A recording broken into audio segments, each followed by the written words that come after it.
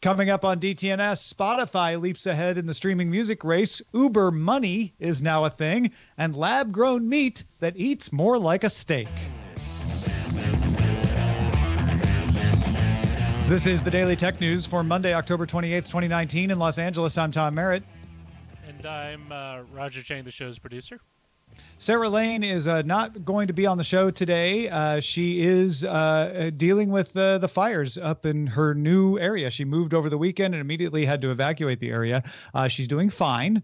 She's safe, but there's a lot of logistics to deal with what's going on up there right now. So please bear with us as we get by without Sarah, possibly for another day or two. We'll see how it goes. In the meantime, though, we're very pleased to have senior editor at Engadget, Nicole Lee, joining us on the show. How's it going, Nicole? Hey, how's it going? Happy to be here. Hope everything works out well with Sarah and everybody else living in Northern California and California in general. Yeah, no, we were talking a lot about the fires both down here in Los Angeles and up in San Francisco. We were also talking about beef and pork. If you want either or both of those conversations and more, of course, subscribe to Good Day Internet at patreon.com/DTNS. Let's start with a few tech things you should know. Alphabet announced it fell short of analyst estimates for Q3, attributing the miss to increased spending by Google on marketing and hardware deployment. Alphabet reported a net income of $7.07 billion, or $10.12 a share. Analysts had expected $12.44 a share, so that's quite a bit of a miss. $10.12 a share and $9.19 billion in revenue compared to $13.06 a share last year. Apple released iOS, iPadOS, and tvOS 13.2 today. The tvOS version is mainly bug fixes, but iOS 13.2 adds active noise cancellation to Control Center, support for new Unicode 12 emojis, about 230 of those, the Deep Fusion feature for iPhone 11s that was shown off in the announcement, as well as the ability to opt out of sharing Siri recordings, as well as delete your old ones, and a delete option is now available when you long press on an icon from the home screen. Friday, the U.S. Department of Defense announced that Microsoft beat out Amazon for the Joint Enterprise Defense Infrastructure, or JEDI, contract, which will see Microsoft work with the Pentagon to modernize infrastructure with cloud services. Microsoft will provide data analysis, host classified military secrets, and secure cloud storage, switch the department to Office 365 software for email and calendar, and it's estimated to bring in about $10 billion to Microsoft over the next decade. Microsoft beat out IBM, Oracle, and significantly Amazon for the contract. Microsoft recently beat out Amazon for an infrastructure deal with Walmart as well. Amazon won a deal with the CIA in 2013 and was expected to win this government contract as well. Amazon may challenge the awarding of the JEDI contract in court. We'll see. An internet attack has knocked out more than 2,000 government and private websites in the country of Georgia and taken that country's national TV network, as well as one other TV network, off the air. The origin of the attack is unknown, though some websites were replaced with images of Georgia's former president, Mikhail Saakashvili, who gave up his Georgian citizenship in 2015 to become governor of Odessa in Ukraine. Microsoft updated the Xbox All Access plan in the US, UK, and Australia to include an upgrade path for its next-generation hardware. Service starts at $20 a month in the US, includes an Xbox One S All-Digital Edition bundle, membership to Xbox Live Gold and Xbox Game Pass, with tiers to receive an Xbox One S console for $23 a month and Xbox One X console for $31 a month. You can also trade in the included Xbox for the next-generation Project Scarlet console, available at that top tier after 12 months, and for the lower tiers after 18 months. The revised plans will be available starting October 29th in Australia at Telstra, November 5th in the UK at Game and Smith's Toys, and November 18th in the United States from Amazon. And sources tell Reuters Alphabet has made an offer to acquire Fitbit. Google makes Wear OS but doesn't produce its own wearable hardware. Sources said there's no certainty that the negotiations will lead to a deal, but apparently Google trying to buy Fitbit. We'll see if Fitbit wants to be bought. Right? Something to follow in the future days. All right, let's talk a little more about Apple. Looks like we're not going to get a second announcement from Apple, at least certainly not in October, with only 2 more days to go. And because Apple announced the launch of AirPods Pro with a press release. AirPods Pro come with 3 sizes of flexible tips so you can have a better ear fit. There's a transparency mode that lets you choose to hear your surroundings, or you can choose to use the built-in noise canceling microphones to not hear anything in your surroundings. The AirPods Pro cost $249 shipping October 30th. I think a lot of people expected this to be part of a second announcement. Some people thought they might hear it at the September announcement, but Apple just coming straight to market with this, Nicole.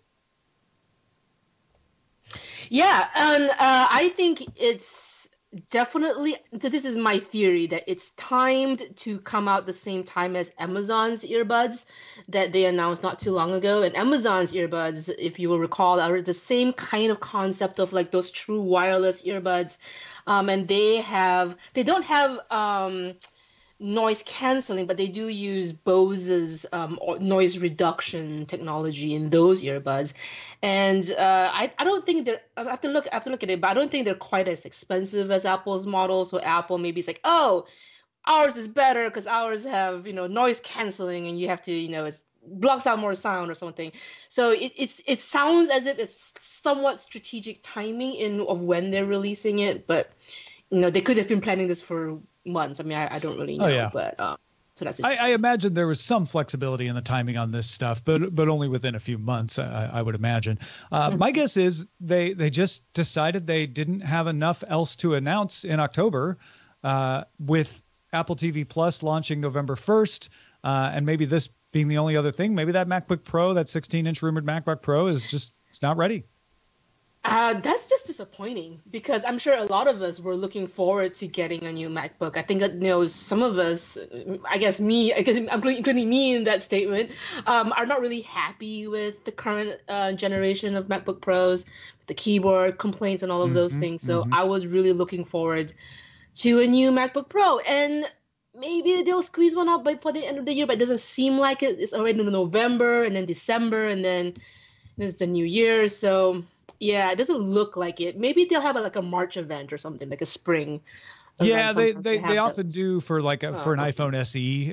So maybe they would announce a new laptop then. Yeah. Yeah. Or maybe they'll just come straight to us with a press release. I don't mind that. That's fine. That's fine. I don't need a big old event. So, this AirPods, it's interesting to me because they're like $100 more or less, right, than the current iteration, and whether or not the features of the noise canceling and all of those things, whether that's enough to persuade people to pay the $100 premium for those features. I'm not sure if they are, but I don't know what your thoughts are on that. Yeah, they are. It's Apple. Okay. Apple fans aren't terribly price sensitive, and this isn't outrageous. Yeah, okay. So I'm guessing, you're going to see a lot of people snap these things up, and they're still selling the original AirPods if somebody doesn't want to pay that much. So I think Apple will be fine with this, to be honest.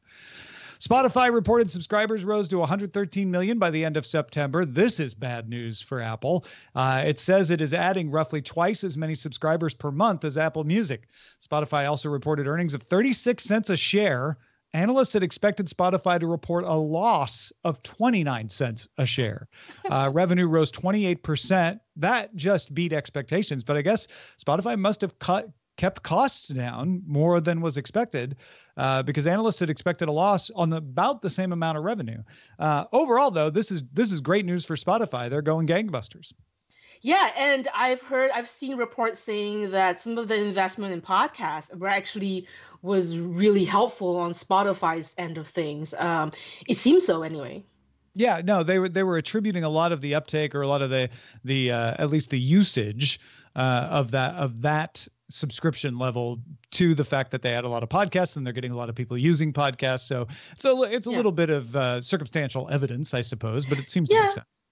And also, I feel like Spotify just has that, I guess, legacy, because they've been around longer, and that usually helps with these kinds of things. And Apple Music, for a long time, they weren't compatible with a lot of other services or other devices. You couldn't play Apple Music on your Alexa or whatever it was. Right. And that maybe limited the usage or uptake on Apple Music. So. Yeah, I think that's part of its perception, right? A lot of people don't realize that you can get Apple Music on things that aren't made by Apple at all. And even then, people are like, Well, I guess I've heard you could get it on Android. And did I hear it's on the Echo? Is it on the Google Home, though? I don't think it's on the Google Home. Or is it? Can I get it on Windows? Like, Yeah. Spotify, there's no question. People are like, oh, yeah, I can get Spotify. Doesn't matter what my device. There's a little bit of mixed messaging and there's confusion. And I think Apple just does not seem to get their marketing right in terms of when it comes to music and devices. So, I mean, in a way, I understand it because they want to market their own thing. They want to sell HomePods and they want to sell iPhones. Yeah. So I understand it, but also like it's not great for the services. Well, and if Apple needs to pivot to services, which it has said it does, then it needs to not be sacrificing uptake for selling hardware. That's something. And we're seeing them doing that with the Apple TV app coming to Roku and Fire TV OS, but it just doesn't have that perception yet. Yeah. Uber announced a new division called Uber Money. No, it's not a cryptocurrency. Thank goodness. The new division, Uber Money, is making a digital wallet as well as handling the debit and credit cards that Uber already offers. The idea is to provide bank account options for drivers worldwide. Uber has been testing a no-fee debit card in the U.S. and a few other markets. It has something with that called Instant Pay, which is now used for about 70% of driver payments in the U.S. The idea is you can spend the money you made that day on your Uber routes immediately with that debit card. These products are not aimed at riders, though Uber says it believes it might expand these sort of products to riders in the future. Uber has also been testing offering microloans to drivers in Brazil, India, and Peru. A microloan would be like, I need a loan to fill up with gas at the beginning of the day so that then I can go and drive around and make money to pay back that loan and hopefully a little extra by the end of the day. And the Uber wallet will be made available for both drivers and riders to store money in and integrated with Apple Pay and Google Pay. So what's the benefit of me using an Uber wallet versus those other options you mentioned, like Apple Pay and Android Pay? It's mostly for the drivers, right? If my payment comes into Uber Wallet and then I can spend that out to Apple Pay immediately, which is what they're saying I could do, or Google Pay, that's a huge advantage. Like I immediately see the advantages to drivers. Maybe, I don't know if there's points that I could acquire in the wallet, some kind of, building up a credit in there for faster payment. But I'm not seeing the rider advantage as much here, and to Uber's credit, that's not where they're targeting Uber Money right now. Right, and honestly, it does sound like it makes a lot more sense, perhaps in drivers in areas where maybe they have a harder time going through the traditional banking routes, like you mentioned in some of these other countries. So in that sense, it's a little easier, it's a little bit more seamless to use this Uber Money option versus a traditional banking option. Yeah, I know in a few countries, but Pakistan is the one I remember off the top of my head. Cash payments are the most popular way to do Uber. And you may not even realize in some countries that cash payments are even offered by Uber. But in some places, you wouldn't be able to offer Uber service without it. So there's a system that allows you to pay for your Uber with cash. And Uber does that because they need to in order to operate in those areas, but they'd rather not. So getting drivers banked, and maybe that explains the rider part of it too. Maybe if riders can transfer some money into an Uber wallet because they don't have Apple Pay, Google Pay, or even a credit card. But they could transfer money in there. That could help riders in those situations too. It's kind of like not really a cryptocurrency, but kind of the digital cash is an option, basically. It reminds me quite a bit of WeChat. The Chinese app where you have to have a Chinese bank account to do this, but people use it to just store money and pay for things constantly, whether they've got money stored in WeChat or not. But it's something they can do if they want to. So I think it's smart for Uber to get into that because they seem to have plans to become more than just a ride-hailing app. And certainly having don't call them a ride-hailing app. They're uber sensitive about that. They want to be a platform for not and not even just for transportation, for lots of things. So having a finance part of that is important. Imagine paying for your Uber Eats with your Uber money. Right. And then, after that's been around for a while, then you might start to be able to pay for other things with your Uber wallet. That's how WeChat started, right? It used to just be about transferring to your friends, and then shops started to take it, and you're off to the races. Nvidia launched 2 new Shield TV boxes running Android TV. Both run on the faster Tegra X1 Plus processors. Nvidia says they're about 25% faster than the Tegra previous processors. The Shield TV boxes both have Ethernet, micro SD, and support for Dolby Vision HDR. Nvidia now upscales HD to look closer to 4K when necessary. The new Pro version of the Shield TV has twice the storage of the other version, so 16 gigabytes. And it has 3 gigabytes of RAM. The regular new NVIDIA Shield TV has 2 gigabytes of RAM. The Pro also comes with 2 USB 3.0 ports and can support Plex Media Server. The Shield TV Pro costs $200, and the regular new Shield TV costs $150. I will turn to our producer, Roger Chang, now, who is among us, I believe, the most enthusiastic supporter of the Shield TV. Roger, you love your Shield TV, don't you? My Shield TV because it's possibly one of the best Android purchases I've made in a while. Yeah, well, it is definitely the premier Android TV box out there. There's a lot of Android TV boxes out there. I have a Channel Master that runs Android, but Roger, as you were saying in our pre-show, they're kind of quirky and they're all basically underpowered. Whereas Shield TV, even your old Shield TV, you said runs very smooth. So one of the things about the Shield TV was that it was kind of a device that was originally supposed to be a portable gaming handheld. And that didn't really take off as well as Nvidia wanted. But they managed to create a set-top Android TV device out of it using the innards. And it's proved to be extremely popular with DIY home theater enthusiasts because it allows you to run anything that runs mostly on Android, even if it means side-loading. But a lot of people run Plex Media Server. A lot of people run Kodi off of it. And it's proved incredibly robust. I've managed to run not just all my shooting apps, but it's also allowed me to access a lot of my online storage content. And you know what? Outside of being a great console to play retro video games on, it really is seamless. Like there's enough horsepower in it that it does everything pretty well. Like it's not like you're not going to play, you place all your content well. You can access all your content in some fashion very well. And I'm amazed that they're not more competitors to the Android Shield or the Nvidia Shield. Nicole, have you used the Shield much? Have you played around with that?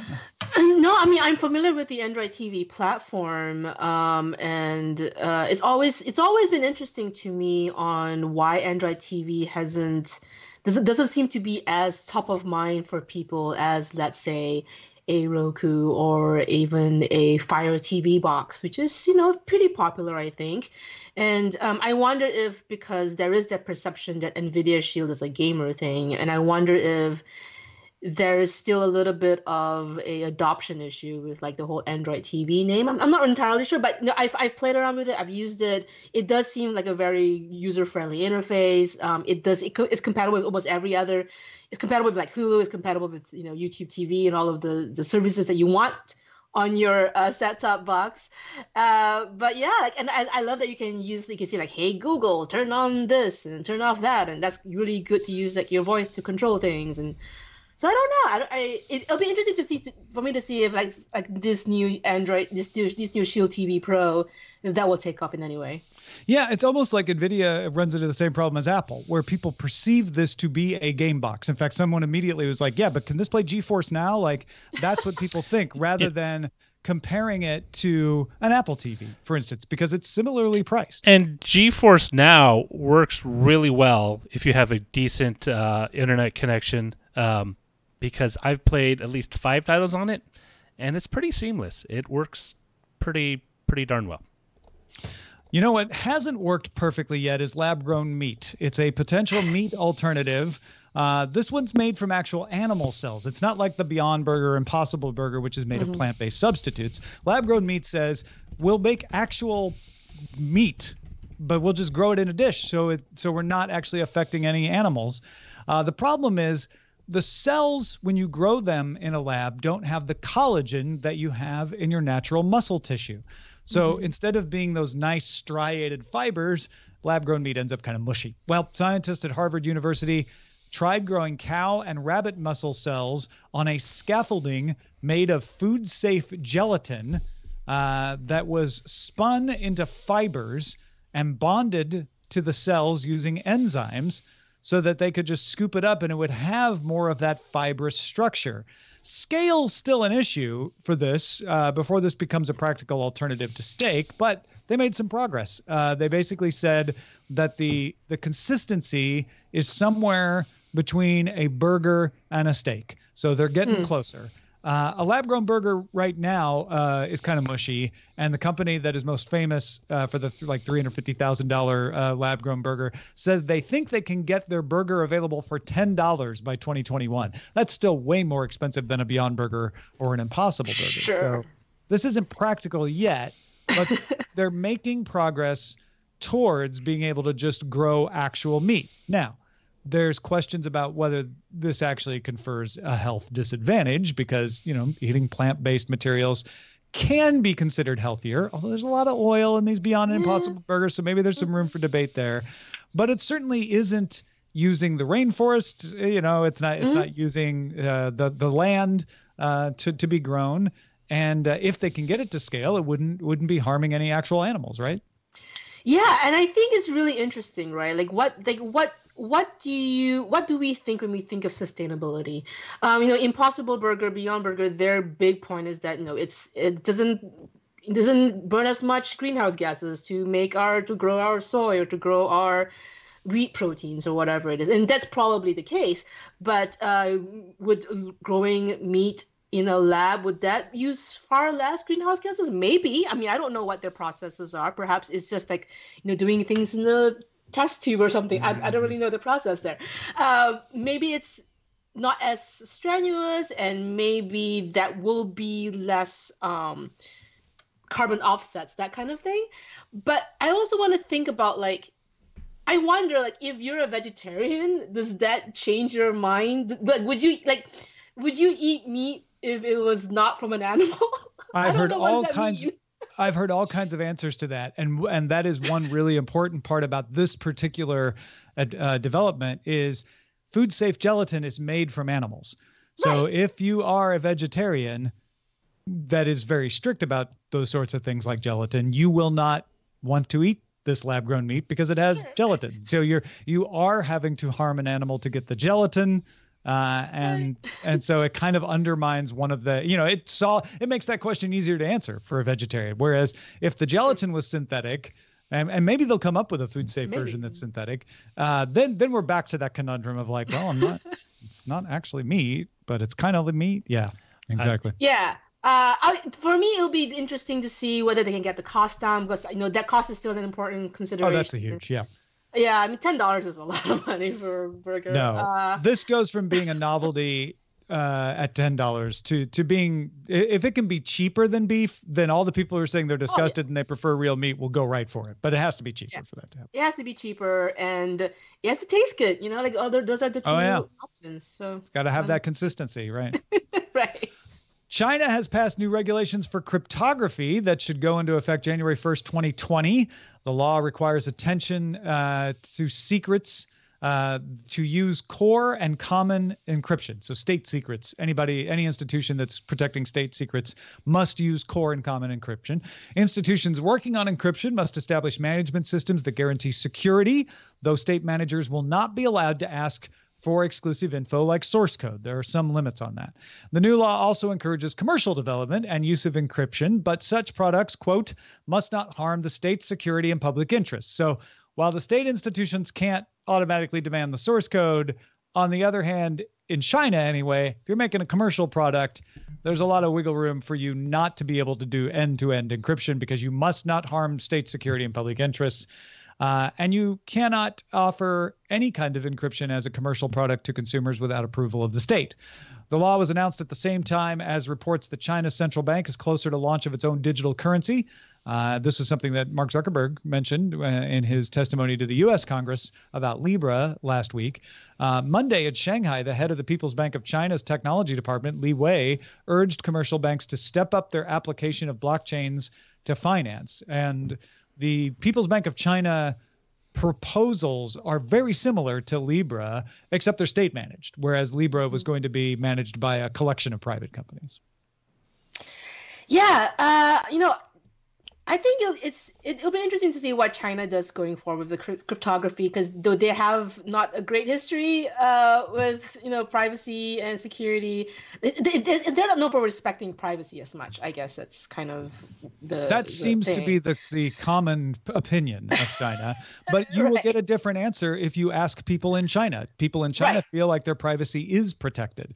It's an interesting conundrum because it is somewhat objective. There is less privacy from the state in China objectively, but it's also sometimes somewhat cultural, where people go, yeah, but I also want, that's okay, but I want certain privacy to still be protected. It's a really interesting situation.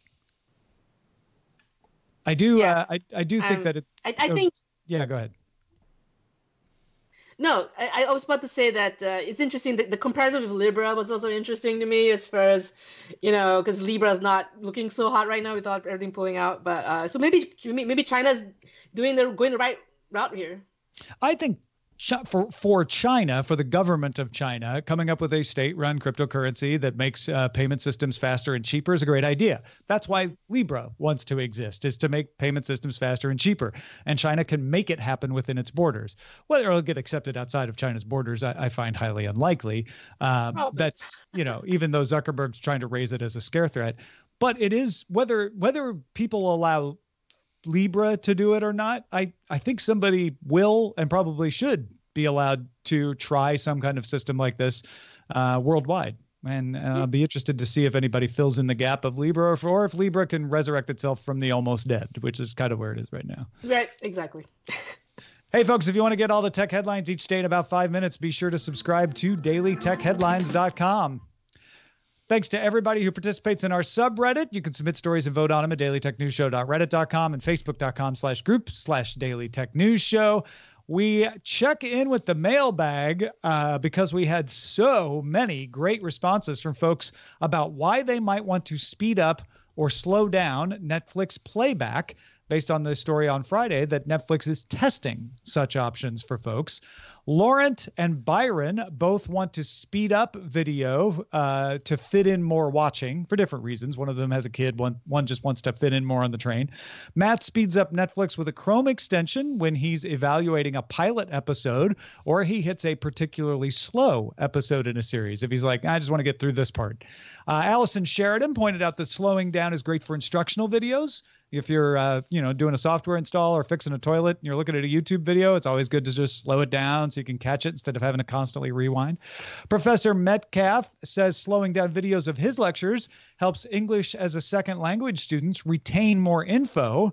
And he also noticed that speeding up videos of his lectures helped people with English as their first language retain more info. So it all depended on where you sat. Jay said he would like to slow down fight scenes in martial arts shows so he can just see all the strategies and the impacts. A little whoosha slowdown there. I love that. And Kevin and Phil were among people who speed up videos so they don't get distracted for multiple reasons. So thank you, everybody, for sharing all these wonderful reasons. I've got so many examples now of why you might want to speed up or slow down a Netflix video. Nicole, does it occur to you that you would want to use this feature if they rolled it out widely? It depends on the show. If it's like a really slow moving documentary, maybe I might want to just speed it up a little bit so that speed up past the boring bits. The animal attack. I don't know. And then you can, I don't know about speeding up. Speeding up is the one I'm not entirely sure what I would do, but slowing down, I can see the point. When you make it slower so I can hear what's going on, but I'm not sure about speeding up. Well, folks, thank you for sharing. Keep on sharing your insights at feedback@dailytechnewsshow.com. Shout out to patrons at our master and grandmaster levels, including Brad Schick, Dr. Carmine M. Bailey, and Mike McLaughlin. And thanks again, Nicole Lee, for joining us. No problem. Well, if people want to find out what you're up to, because I know you got lots of holiday gift guides coming up at Engadget and stuff like that, where should they go? Yeah, so we have tons of buying guides, gift guides coming up. Go to Engadget.com. We'll roll them out sometime in probably end of November, something like that, for all your Black Friday shopping needs. It occurs to me that you have a long history of helping out with holiday gift guides for technology outlets. So yes. Yeah, these should be pretty good since Nicole is involved in them. Okay, great. You're going to have to check them out, folks. Also, we have a new Patreon reward. We have several new Patreon rewards. If you've never used our Patreon, you can get a commercial-free version of the show, both DTNS or Good Day Internet. But also, if you sign up right now at the $2 level or above, you will get a PDF copy of the official DTNS cookbook with recipes from the show hosts and even some listeners. So go sign up right now. If you're at the old dollar level, you might want to increase to the $2 level in the next couple days so you can get that cookbook. That's patreon.com/DTNS. Our email address is feedback@dailytechnewsshow.com. We're live Monday through Friday, 4:30 p.m. Eastern, 20:30 UTC. You can find out more about that at dailytechnewsshow.com/live. Got a little change in the schedule. Scott Johnson will be with us tomorrow, and then Patrick Beja on Wednesday. Talk to you then. This show is part of the Frog Pants Network. Get more at frogpants.com.